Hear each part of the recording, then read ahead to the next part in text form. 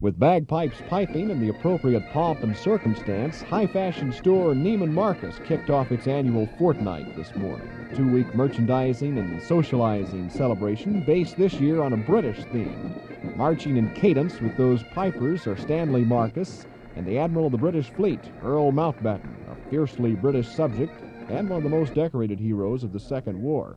There are almost more stars in the store today than there are in heaven, with the likes of Douglas Fairbanks mingling with good sports like Dallas Mayor Wes Wise. In typical Neiman Marcus fashion, today's Fortnight kickoff was capped off with a Texas-sized spot of tea.